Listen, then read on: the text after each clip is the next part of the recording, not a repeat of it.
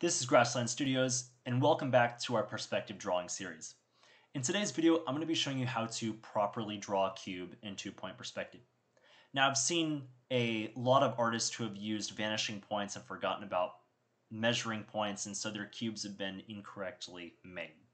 I'm going to show you how to make them technically correct, and this is very important because, as we've shown in our videos, you can bisect cubes, you can expand upon cubes and flat surfaces, and you can really do a lot by properly making a cube and making a whole drawing out of it by expanding outward. So it's very important that you make this correctly. Because if you can create a cube correctly in the beginning, you no longer need your guidelines. You can really just make a whole drawing as you expand outwards with simple tips and tricks that come with perspective drawing.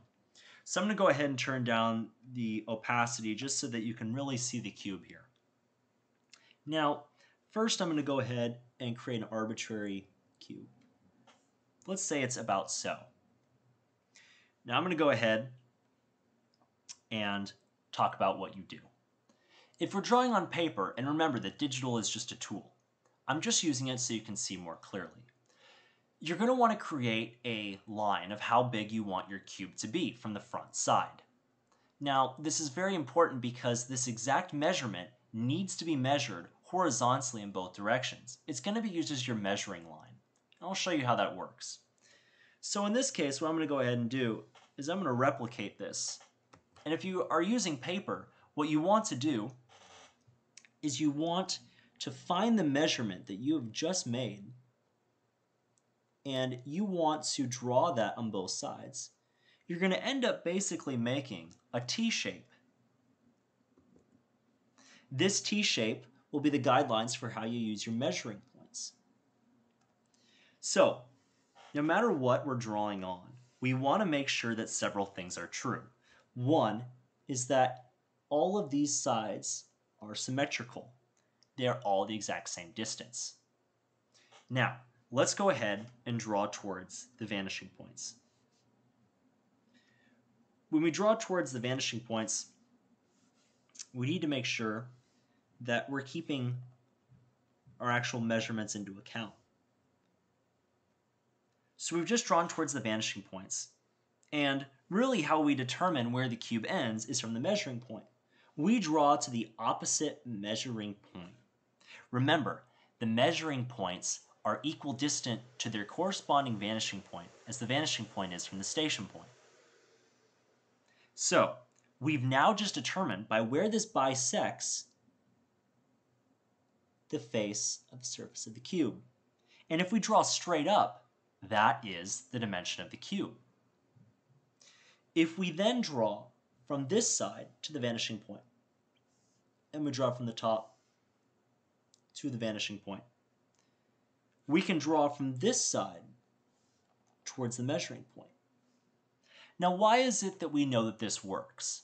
Well, as we talked about with earlier videos, if we are drawing from a specific character, like the character Bob we used in the reference points translating video, we know that if we draw horizontal lines across from the top and bottom of one particular line, all across that line for that specific distance, that height will hold true.